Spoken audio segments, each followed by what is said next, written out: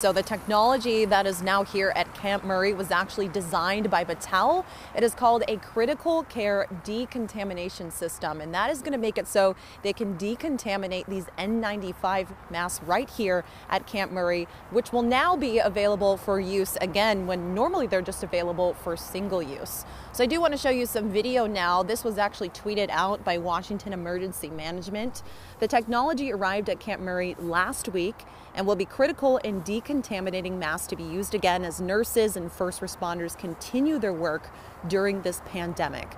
The system, once fully installed, sanitizes tens of thousands of N95 masks per day. Camp Murray is just the third location in the entire country to receive this technology. The system underwent a dry run yesterday and should be operational to clean masks starting sometime this week. So once everything is all ready, they are actually going to be decontaminating up to 80,000 masks a day. So this is going to be a huge help for those first responders and hospital workers that are battling this crisis on the front lines.